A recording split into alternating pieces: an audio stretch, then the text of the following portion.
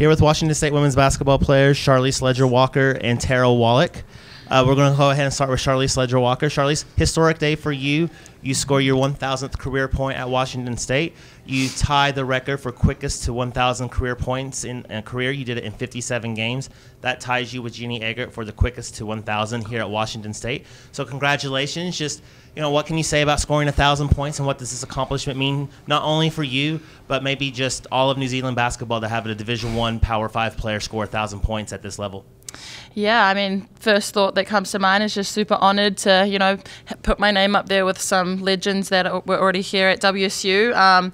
In terms of New Zealand, I think there's also been a couple of other girls that have scored 1,000 as well. So again, honoured to be in that list. But, overall, I just want to credit my teammates for that. I mean, they're the ones who put me in those positions to score.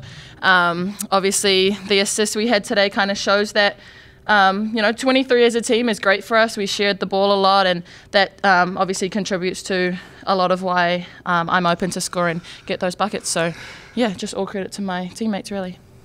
And then, Tara, career high 20 points for you. Just what was working well with you out there, and just what were you able to do to get kind of into the offensive flow and just have this offensive explosion? I think it really was teammates as well. We were all just looking for each other in transition. I got easy bunnies a bunch, so yeah, just my teammates getting me the open looks and just me finishing my layups. You mentioned a few other New Zealanders that had 1,000. I think you might know one, maybe one you're related to by chance. Going to be some bragging rights. You did it faster. I don't know about that. Maybe a little comment here and there, but no. Obviously, Crystal, so proud of everything she accomplished in her college career. I'm kind of, just following in her footsteps, really. So she laid the groundwork down for that. But yeah, I'll definitely, have a little chat with her, give her a little slight comment here and there. Let her know.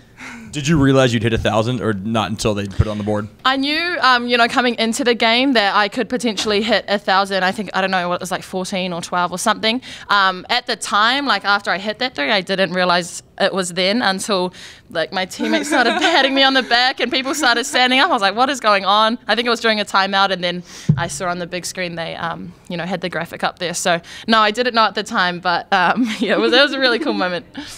Last two games, 59 points. You're 16 of your last 23. It just seems like you found another level that maybe hadn't been even seen before, and that's I think a pretty high standard to set. I think so. I think just, getting in the gym over the summer, I got a lot of shots up, and I think just taking confidence from that going into these games is kind of why, I'm able to take those shots and making a lot more than maybe I was this time last year. So I think a bit of that, and then again, our team is just stepping up, and we're making those plays to get people open, which is, again, why I can get so many of those points. Tara, just 1 point against San Francisco. Come back with the career high, as Chris said, 8 of 8 from 2. Just what kind of did you see in the defense? What were they giving you look-wise that kind of helped you get to 20? I think I just running in transition, the easy bunnies, and then just creating my own shot off of the rebounds, or just my teammates finding me. Yeah. For either one of you, obviously you didn't start well against San Francisco, down 15 at half. What was kind of the emphasis to make sure you got off to a hot start today and didn't get behind the 8 ball and have to come back with a dramatic, turnaround late?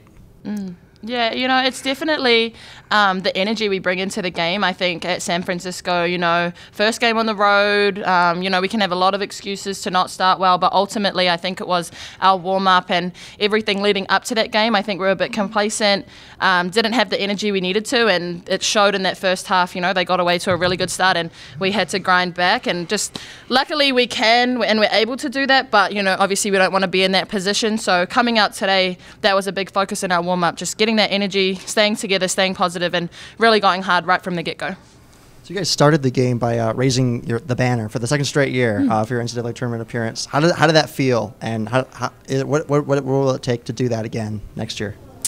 It felt amazing, just knowing this is my second year here, knowing we could go back to back to back, and it's all because of this one here.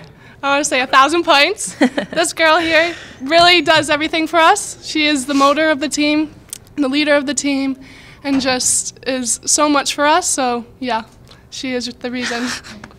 She's just being nice.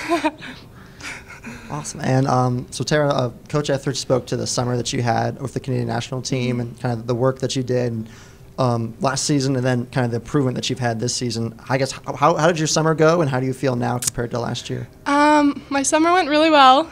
I got 2 gold medals, which is really cool.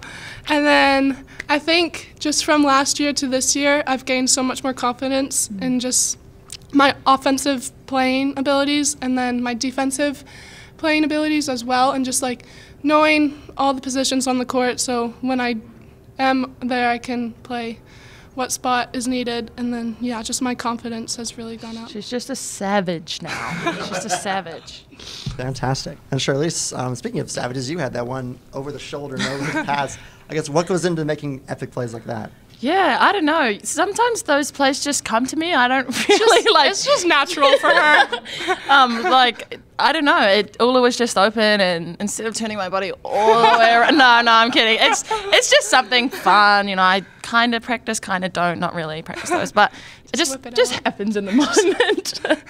Awesome. And so this, of course, was a unique game as it was the first in the Pac-12 Southwest Athletic Conference Legacy Series. I guess what kind of went into today, and what have you enjoyed from today? Yeah, I think this new Legacy Series is really cool, and not just for, you know, our conference or anything, but women's basketball in general. I think it's like going to be a really cool tradition to be a part of, and obviously us being, I think obviously the first to start this is a really cool moment as well. And for our team, we knew that coming in that this was a big game, a statement game, and yeah, all of us, you know, are on board to keep that going, you know, in the future. Well, thank you both so much for your time. Congratulations on the win. We'll talk to you next week before we head to Hawaii. Good luck out there, and go Cougs. Appreciate Go it. Cougs. Go Cougs.